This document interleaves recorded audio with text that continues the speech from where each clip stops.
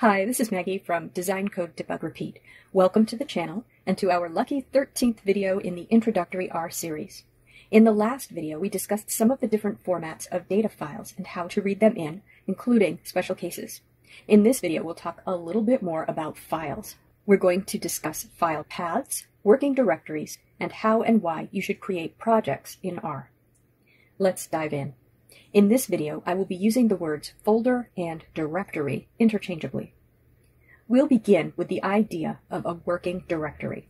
The working directory in R is the directory R will search for files you're loading in your code, and it's the directory R will write files to if you write a file using R code.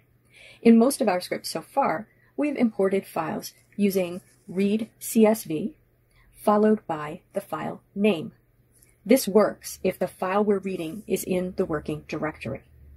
If we use read CSV and the file name, and the directory with the file is not the working directory, we'll get an error. Let's look at an example of this. On my desktop, I have a folder called dir example. In this folder, I have an R script called directories_example.r, and I have our AI dataset CSV that we've used in many videos, called Private Investment in Artificial Intelligence by Focus Area.csv. Here's the R script in RStudio, and after loading the tidyverse, we're reading in our artificial intelligence data as we've done many times. Before we do that, in the console, let's look at what the working directory is with getwd. We can see that getwd returns a path beginning with my D drive, and it is not the desktop path. By the way, in Windows, you can see a folder's path by clicking on the folder in the path bar. That can be useful to know, although not so much for R programming, because you never want to use a full path like that when you're programming.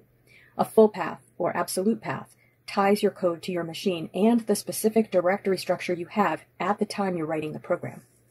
Okay, so our working directory is not the dir example directory. Let's see what happens when I run this script. I get an error. Private investment in artificial intelligence by focus area.csv does not exist in current working directory, and then it lists out the name of the current working directory. Now, we can set the working directory with setwd. We can use that path I showed you at the top of the folder for that. So, for example, I can open the folder, click on the folder in the address bar, and then copy that. And then in RStudio, I can type at the console setwd. And then in parentheses, I'll paste my path name, add quotes around it because it's a string. And I'll have to do one other thing that might seem a little crazy. Add a backslash in front of each backslash. This is because the backslash indicates a special character in a string called an escape character. So we have to escape the escape character. If you're a programmer, you're probably familiar with this idea. And if you're not, don't worry about it, or ask me a question in the comments if you like. Press enter, and now when I run my script, R found the AI data file because it's in the working directory. That was a lot of work. There are easier ways to change the working directory in RStudio. We can click on the script we want to execute, and then in the session menu, we can choose set working directory, and then choose to source file location. You can see down in the console that also set my working directory to the dir example directory. Now, as said before, you don't want to use these very specific paths because it ties the script to your machine's configuration at this time. If I used this path in my script, C users Maggie desktop dir example, and then I moved dir example into my design code debug repeat folder, that path would no longer be valid and my script would break. If I gave it to you, it wouldn't work on your machine. The better way to create shareable R scripts is to create a project which will hold your script and related files. Let's turn the dir example folder into a project. In the File menu, I'm going to choose New Project, and then I'll choose Existing Directory, and it has defaulted to my working directory. If it didn't, I would click the Browse button and choose the directory I wanted to use. Now I'm going to click Create Project. Now, look over in the Files tab. I'm seeing the structure of the dir example folder, and there's a new file, direxample.rproj. And back at the desktop, we can see the same thing. Now that's just a text file of settings for the project. Now, if I want to share this project, I can share the entire project folder with you or anybody else, and if I've written my script correctly, the project will work. We'll talk about writing the script correctly in a moment. First, let me just demonstrate how the project works. I'm going to open another file, one not in the project, in R, and I'm going to use the session menu to set the working directory to the location of this new file. Okay, now look what happens if I then open the project we just created using File, Open Project, and then navigating to and choosing the direxample.rproj file. If I type getwd, it's been set back to the project working directory. So one benefit of a project is when you open it, the project directory is the working directory, no matter where it is. I'm going to close RStudio and move the project into another folder, which I will call folder.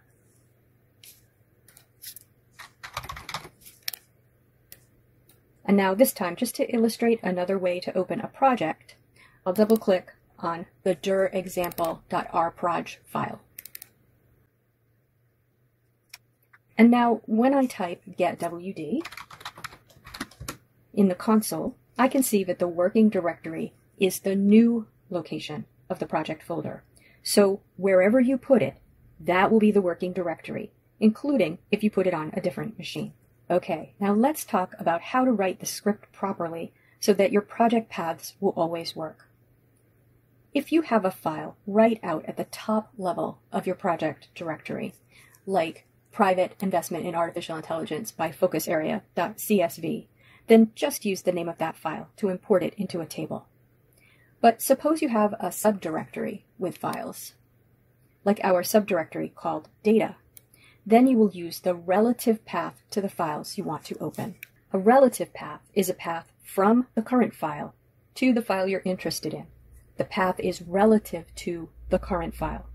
So in a relative path, you don't talk about where the current file is. That's your starting point.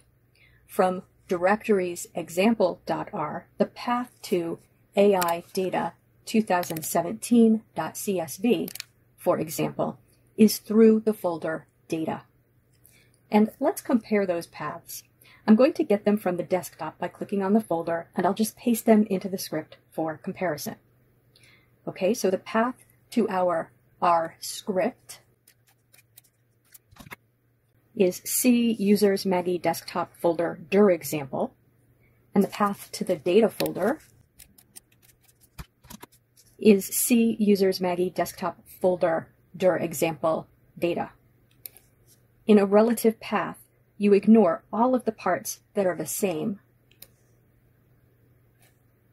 and you're only concerned with where the two paths diverge. That's with the folder data. So that's where the relative path begins, at data. What if we're going backwards? We can use two dots to move backward a directory, or up to the parent directory.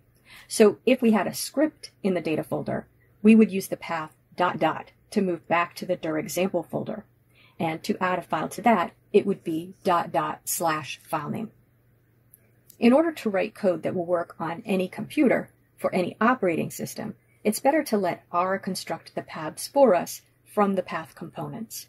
So we can open our AI data 2017 CSV file from the current script by writing AI_2017 is assigned the value of read CSV data / AI data 2017.csv. The correct relative path. I'll view it and demonstrate. Okay, That works on my computer, but will it work on yours? Probably, but not necessarily. To create a path that is truly general, we should use the file.path function. Here's another version of creating that path. Path is assigned the value file.path, data, comma, AIData 2017.csv.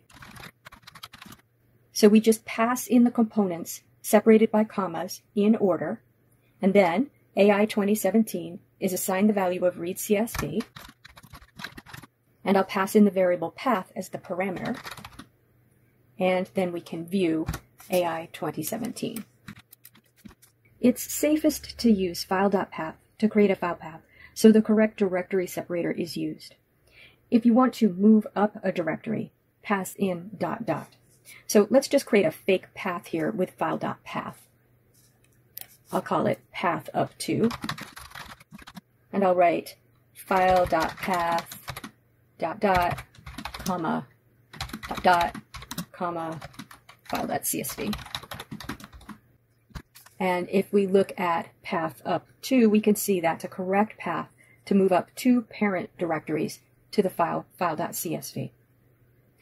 Okay, I know that relative paths can be a little bit confusing, but I hope this video helps. If you create projects and use relative paths in your scripts, you'll be able to move your projects anywhere on your hard drive and share them with colleagues and they'll work. So this is an important topic to master. I've included an auto-graded exercise that you can download from my GitHub repository, along with all of the code from this video. The links are in the description of this video, along with some book recommendations. Have fun with it.